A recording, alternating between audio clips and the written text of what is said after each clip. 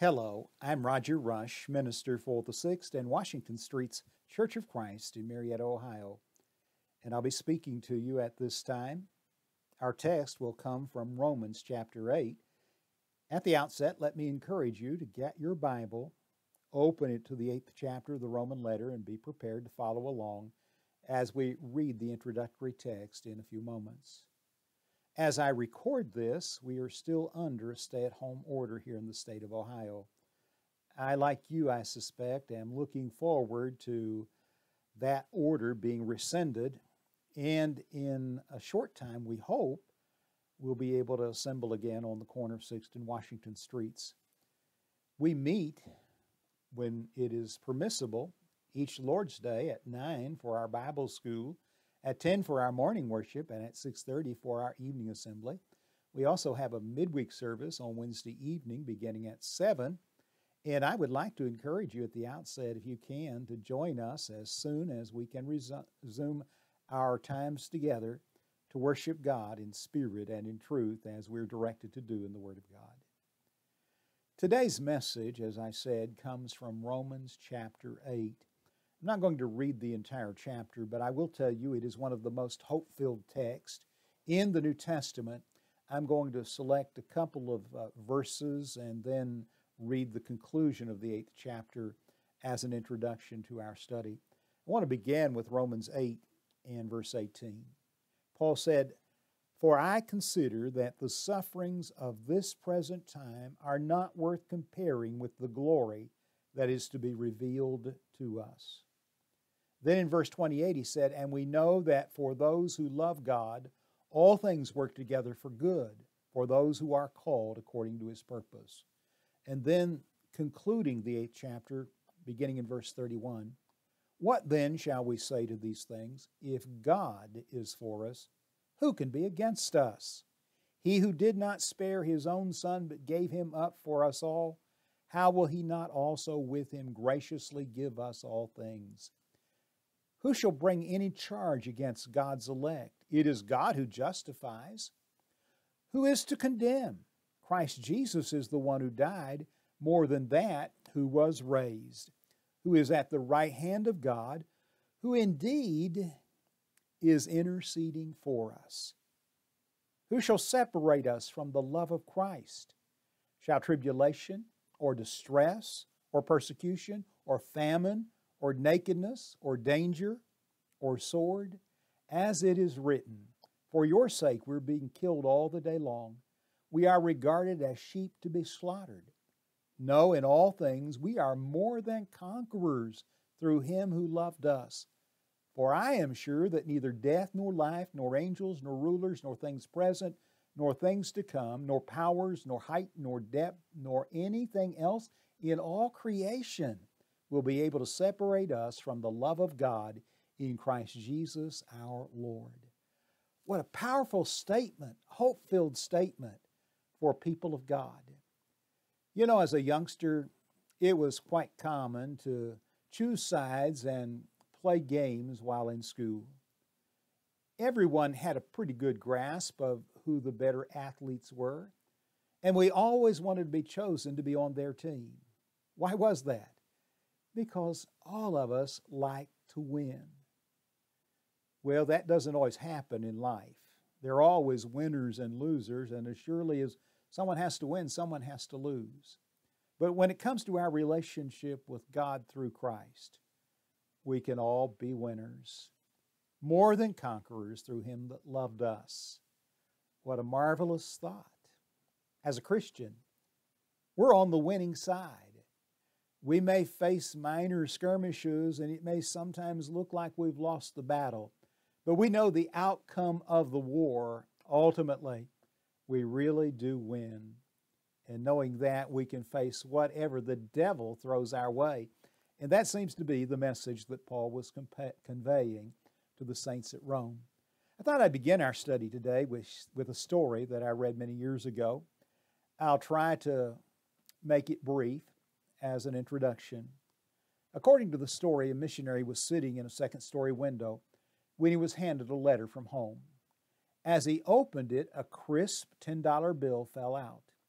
He was pleasantly surprised, but as he read the letter, his eyes were distracted by the movement of a shabbily dressed stranger down below. He couldn't get him off his mind. Thinking that the stranger might be in greater financial need than he slipped the bill into an envelope on which he quickly penned, "Don't despair." He then tossed it out the window. The stranger below picked it up, looked up, and smiled as he tipped his hat and went on his way. The next day, he was about to leave the house the missionary was, when a knock came at the door.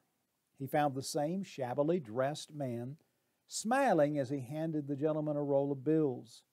When he asked what they were for, the stranger replied, "That's the $60 you won, mister." "Don't despair," paid 5-1. Now, obviously, "Don't despair" is not the name of a horse today, but it is the title of our message.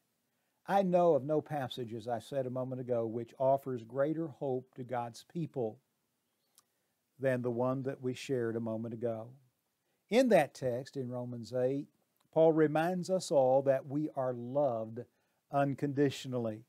Nothing and no one can stop the Father from loving His children. No matter how bleak the picture, how low we sink, how heavy our load may be, He will always be there. And in the end, our faith will be vindicated. It's never hopeless for God's people. A poet has written, "Could we with ink the ocean fill, were every blade of grass a quill, were all the world a parchment made, and every man a scribe by trade, to write the love of God above would drain the ocean dry, nor could the scroll contain the whole, though stretched from sky to sky." The Bible is filled with affirmations of God's love. I don't even need to quote John 3:16. I suspect all of you already know it by heart. In Romans 5, verse 8, Paul had written, "God commendeth His love toward us, in that while we were yet sinners, Christ died for us." And in 1 John 4:16, John simply exclaims, "God is love." But God does not merely tell us of His love. He shows us in a powerful way. When I think of the love of God and the demonstration of that love in the person of Jesus, as a Bible student, I immediately go to 1 John. 3 passages just kind of jump off the pages to me. I'll read them in reverse order. Beginning in chapter 4, verses 9 and 10, John wrote, "In this was manifested or made known the love of God toward us, because that God sent His only begotten Son into the world, that we might live through Him. Herein is love, not that we loved God, but that He loved us and sent His Son to be the propitiation for our sins." I follow that with 1 John 3:16. "Hereby perceive we the love of God, because He laid down His life for us." A clear reference to the crucifixion of Jesus. And then in 1 John 3, verse 1, "Behold, what manner of love the Father hath bestowed upon us, that we should be called the sons of God. Therefore the world knoweth us not, because it knew Him not." His love led Paul to ask certain hope-filled questions in our text today in Romans chapter 8. Those questions are going to serve as the basis for the remainder of our time together. There are just 4 of them. I'll highlight them and make some observations, and the lesson will be yours. We began in Romans 8, verse 31, with the question, who can be against us? And the simple message is, God's power is our protection. Here are some examples of what I mean. This is what Moses said to Israel, Leviticus 26, 7 and 8. "And ye shall chase your enemies, and they shall fall before you by the sword. And 5 of you shall chase 100, and 100 of you shall put 10,000 to flight." Now, when the conquest finally began under the leadership of Joshua, Israel succeeded not because of greater numbers, not because they were better trained and equipped, but because God was with them. And Paul is saying to Christians who face struggles every day, do not despair. God is with you, and if God is with you, who can be against you? His power is our protection. I mentioned the conquest a moment ago. Here is Joshua to Israel, Joshua 23:10. One man of you shall chase 1,000. For the Lord your God, He it is that fighteth for you, as He hath promised you. I've been disappointed during this pandemic at the great emphasis on science and how we need to trust in science. If they're right, and the virus came from a lab in Wuhan, scientists are responsible for it to begin with. Now, it's not that I'm opposed to science. It's not that I don't want to see a vaccine or a remedy. The simple matter is that when it comes to trust, we need to be emphasizing our trust in God, not science. I wish the world would wake up to this revelation. When God is for us, who can be against us? And we're against God, we can't possibly succeed. But with God on our side, nothing is impossible.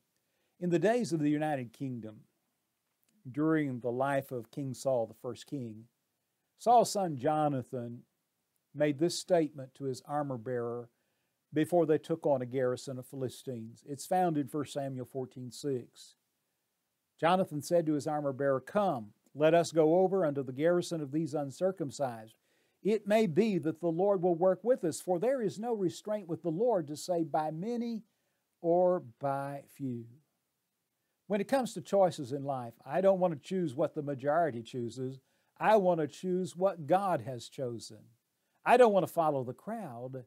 I want to follow Christ. I want to be on the right side, the winning side, where the real power is found. Don't you? The psalmist said in Psalm 118, verse 6, "The Lord is on my side. I will not fear. What can man do to me?" And you see a similar affirmation in Hebrews 13, verse 6, "The Lord is my helper, and I will not fear what man shall do unto me." Again, who can be against us? If we are in Christ, God's power is our protection. Romans 8:31. Then in verse 33, who can bring a charge against us? God's law is our sanctuary. Now, he's not saying that charges won't be leveled, but he is asserting that those charges will be false. If we are living by God's standard, if we are truly God's people, then our lives will be above reproach. Do you know that they could bring no honest charge against Jesus? In fact, when you look at John's record of the trial of Jesus, 3 times Pilate, the governor, said, "I find no fault in this just person." You see, Jesus had lived his life not to please himself, but to please the Father. He had been guided by the law of God his entire life. Peter said he did no sin, neither was guile found in his mouth. Yes, they leveled charges against him, but they were false charges, and men who made them were paid to lie. I would say the same is true for Christians today. Look at the example of the Apostle Paul. The apostle was arrested in Jerusalem. Because of a plot to kill him, he was taken to Caesarea and ultimately had to appeal to Caesar and made his way to Rome. Festus, the governor, said, "He hath committed nothing worthy of death." No certain thing to write.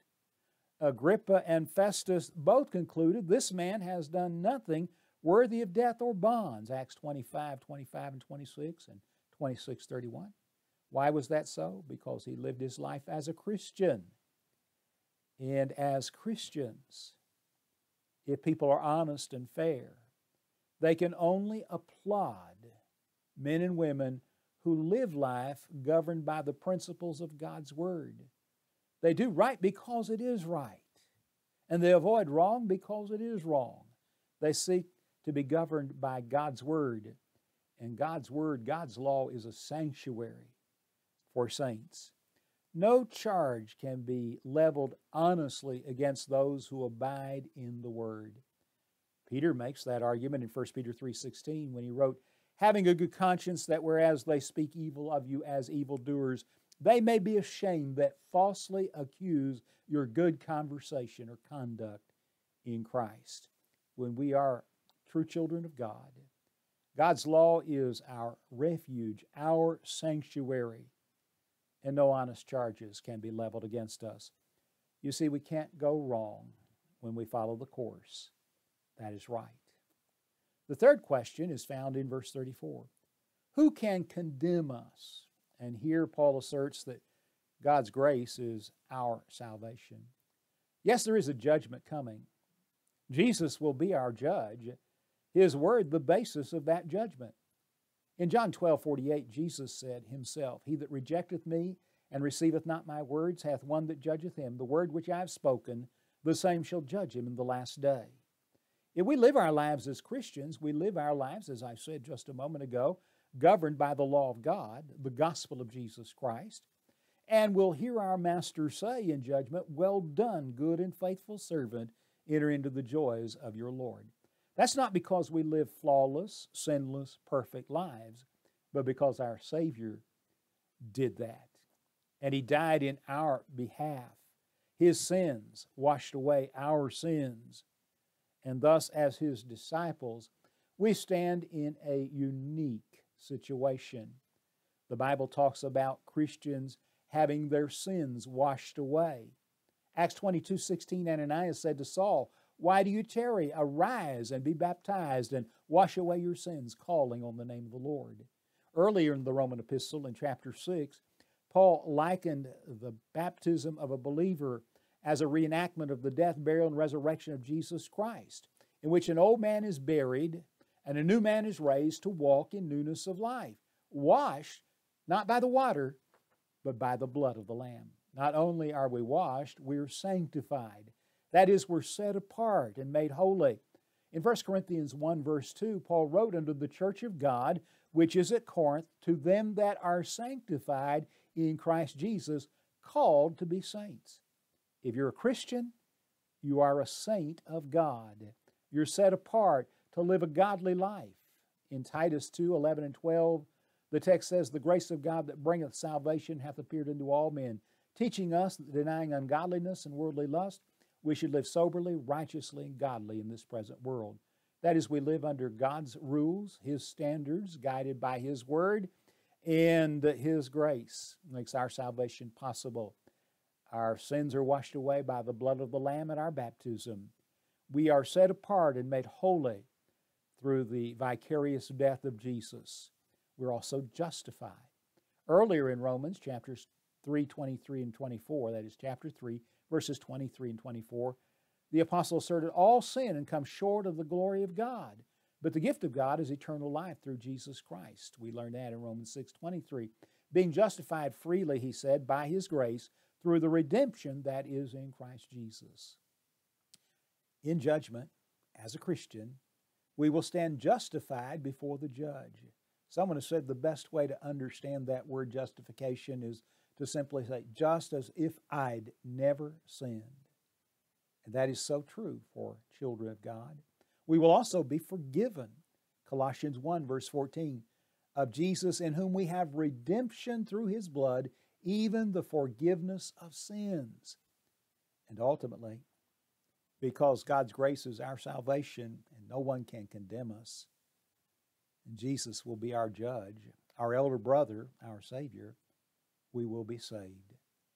Mark 16:16 contains the words of Jesus just prior to His ascension. You may recall in verse 15, He said, Go into all the world and preach the gospel to every creature. And then in verse 16, He that believeth and is baptized shall be saved. He that believeth not shall be damned.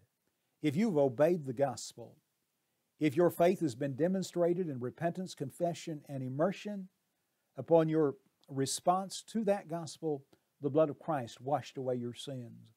The Lord added you to His church, Acts 2:47. He has written your name in the Lamb's book of life, and heaven is in your future. And there's nothing anyone, not even the devil, can do to blot your name out if you remain faithful, loyal, and true to the Master. And so, we say again, who can condemn us? No one when we are in Christ, because God's grace is our salvation. We're washed, we're sanctified, we're justified, we're forgiven and saved. But there's one final question that wraps up our study. It's in verse 35. Who shall separate us? God's love is our bond, and it is an unbreakable bond if we remain loyal and true to Him. Not Satan, with all of his power, can overcome that bond, because Satan's powers are limited. And the reality is, ladies and gentlemen, that at his core, he is a coward. James, the brother of our Lord, wrote in chapter 4 of his epistle, verse 7, resist the devil, and he will flee from you. The devil cannot destroy our faith. He cannot separate the bond that we have with Christ. Only we can do that if we renounce him, fall from grace, turn away from our faith, and die apart from Jesus. Sin can't separate us. It has been conquered. In Romans 6, verse 7, Paul asserted of those who have been buried in a watery grave and raised to walk in newness of life, cleansed by the blood of the Lamb, we've been freed from sin, meaning the condemnation of sin, as implied in Romans 8, verse 1. Suffering can't separate us from God. In fact, it's a badge of honor. In 1 Peter 4, 13 and 16, Peter admonished Christians, rejoice inasmuch as ye are partakers of Christ's suffering. And then went on to say, if any man suffer as a Christian, let him not be ashamed, but let him glorify God on this behalf or in this name. It's striking to me that in the early days of the history of the church and the city of Jerusalem, those early disciples found themselves beaten and charged not to speak any more in the name of Christ. What was their response? The record says they rejoiced that they were counted worthy to suffer shame for His name. And daily in the temple and in every house they ceased not to teach and preach Jesus. Acts 5, 41 and 42. Who can separate us when God's love is our bond? Not Satan, not sin, not suffering, not even space or distance. He, God, is the ever-present one. There is nowhere we can go where He is not found. This is an assertion of the 139th Psalm, verses 7 through 14. Our lives are lived before Him at all times. But that's a good thing when we are His people. He's there for us at all times, in all situations. He'll never leave us nor forsake us. And yes, we can boldly say, the Lord is my helper, and I will not fear what man may do unto me. And finally, separation in death can't separate us from the love of God in Christ. You see, for Christians, the sting of death has been removed. In 1 Corinthians 15, 55 through 57, Paul wrote, O death, where is thy sting? O grave, where is thy victory? The sting of death is sin, the strength of sin is the law. But thanks be to God that giveth us the victory through Jesus Christ our Lord. He then went on to write, Be therefore steadfast, unmovable, always abounding in the work of the Lord, for as much as you know that your labor is not in vain in the Lord. So don't despair, my friend, in these difficult times. As this text clearly reveals, in Christ, life is filled with hope. Who can be against us when God is for us? No one. God's power is our protection. Who can bring charge against us when we're God's people? No one, for God's love is our sanctuary. Who can condemn us when we are Christians? No one, for God's grace is our salvation. And who shall separate us? No one and nothing, for God's love is our bond. Is that true in your life? Are you a child of God?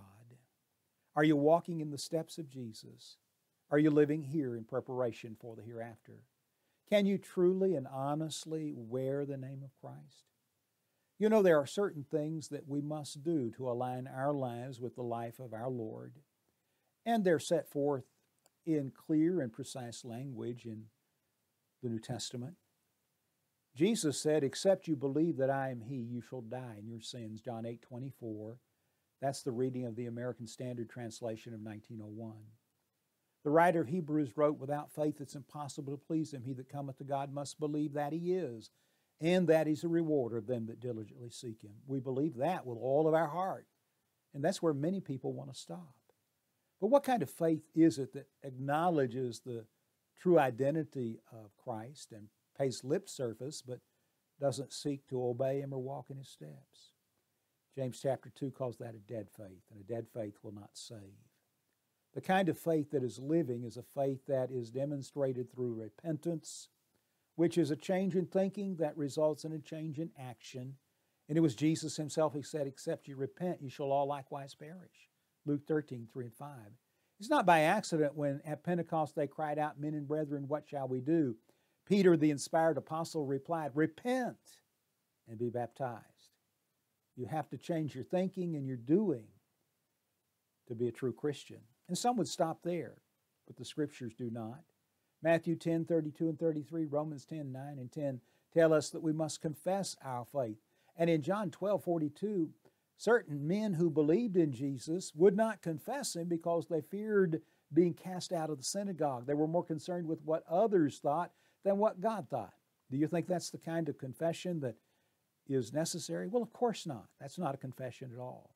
We have to have the courage of our conviction and acknowledge with our heart confidently that Jesus was the Christ.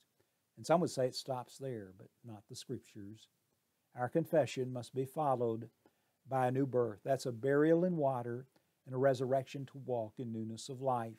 You see it played out graphically in Romans chapter 8 in the conversion of the Ethiopian nobleman.